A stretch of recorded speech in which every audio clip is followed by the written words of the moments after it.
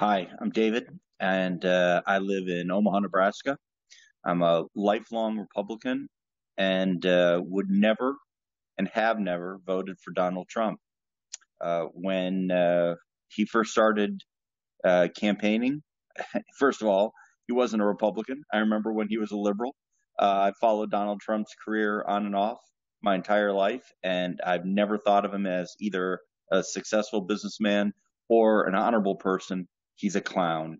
And when we had candidates like John Kasich and a number of other great, strong candidates for Republican running for president, we could not get around them.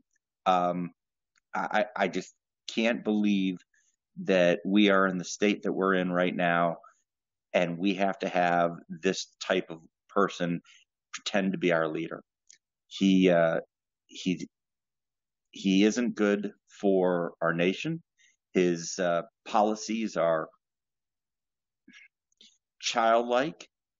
His mannerism is demeaning to the office, and as much as I have evaluated whether or not I can call myself a Republican or not, I believe in what I believe to be Republican values, and I'm fairly active in politics, and nobody can ever tell me that Donald Trump is good for this country.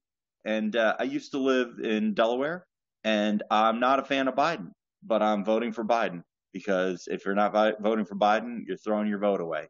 I'm not a fan of Biden at all.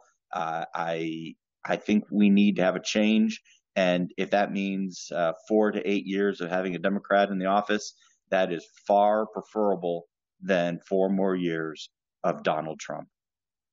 God bless.